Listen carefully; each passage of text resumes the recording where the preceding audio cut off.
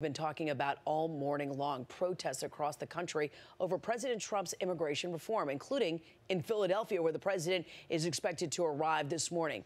Khiree Stewart is live in Center City with the details on his visit. Khiree, good morning. What can you tell us?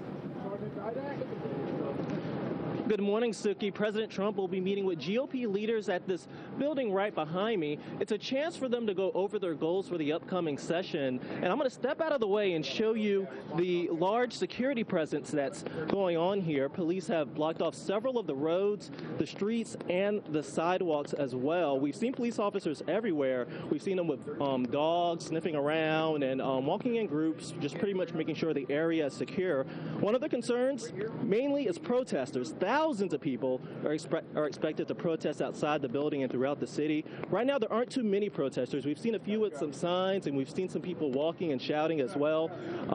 But for the most part, a lot of the protesters aren't out right now. Again, this is definitely a busy day here in the city. We've had some protesters out here right now. This retreat will continue into the end of the week. So it's definitely going to be a busy day here in Philadelphia. Reporting live in Center City, Philadelphia, Khiree Stewart, Pix 11 Morning News. You're right, Khiree. The rain's not stopping anything. And also, British Prime Minister Theresa May is also expected tomorrow to meet with President Trump. So it's going to be interesting to see what he talks about